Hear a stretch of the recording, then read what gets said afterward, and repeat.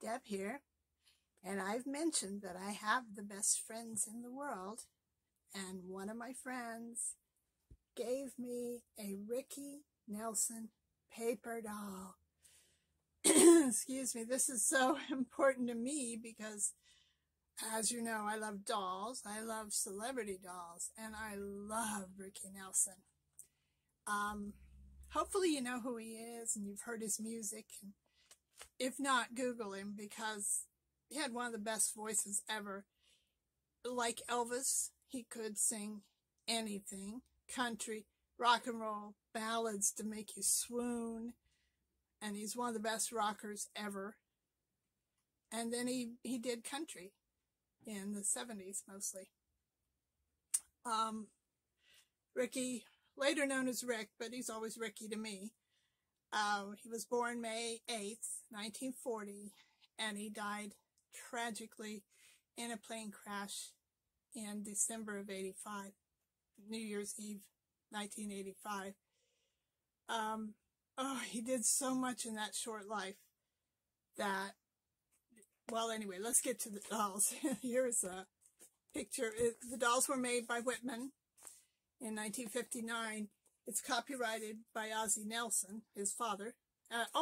Gosh, I left off the fact the Nelson family did a TV show, Ozzie and Harriet, and it was just wholesome and fun, and hopefully they're in reruns, but if they're really worth watching because they're fun. They're just sweet, family-oriented.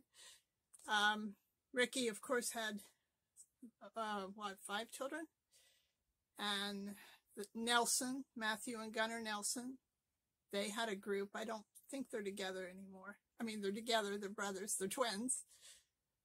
Tracy Nelson, a fine actress in her own right.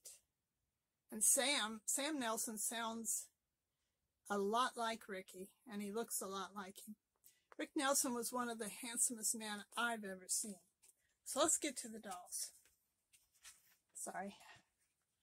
I'm sitting at a different spot because arthritis is really taking over. And this, if I sit here, I don't have to move as much stuff.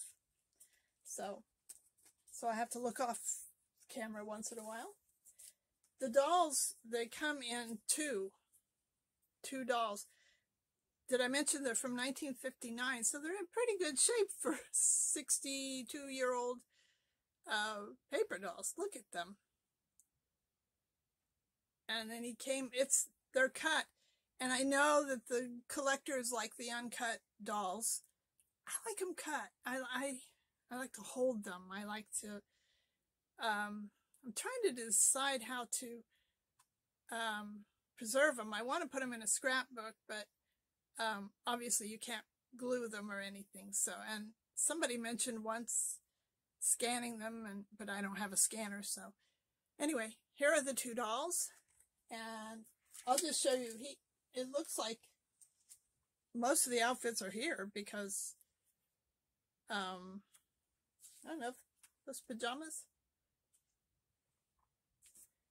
Oh, I love this, cowboys. In the 50s and 60s, cowboys were all the rage. I have some cowboy paper dolls I might share with you sometime. Well, there's just so many outfits. I should have picked some out specifically to share with you.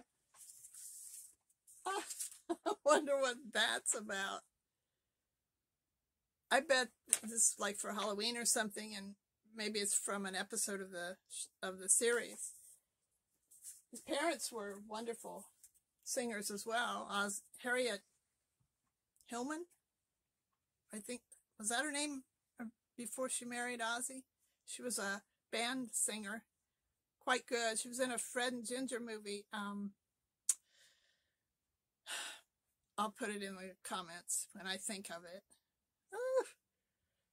But she's a really good actress herself, and the show just, I don't know.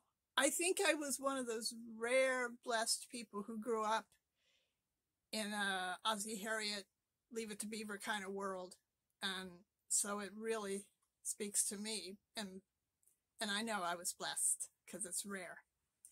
Anyway, speaking of rare, the rare talent of Ricky Nelson, rare paper dolls, and the rare friend who gave these to me so generously. Boy, I'm a blessed person.